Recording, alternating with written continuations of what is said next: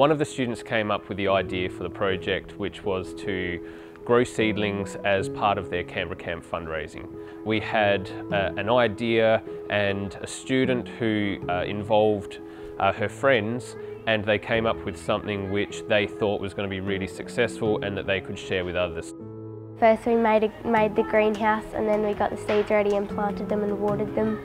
The first time they didn't get enough sunlight, so they didn't really grow very much. And then the second time they didn't really get enough water and they're a bit dead. Sometimes things don't work and you just have to try again, to try something different to see if it works. So their failing was far more of a learning than a disaster.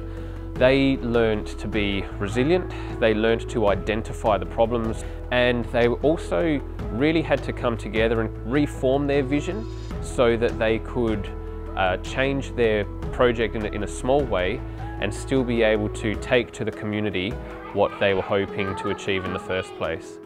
We're going to give them seeds and instructions on how to plant and grow their own vegetables, and then it will come with like some recipes that they can use them ingredients in.